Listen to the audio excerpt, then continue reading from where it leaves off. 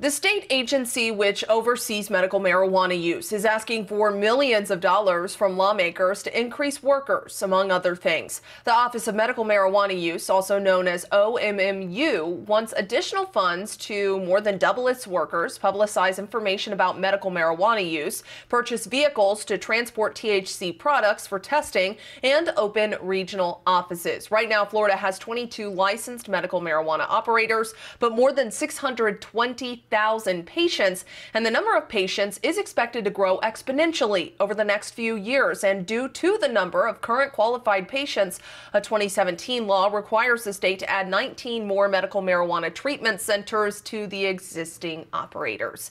Katie Johnston for CBSMiami.com.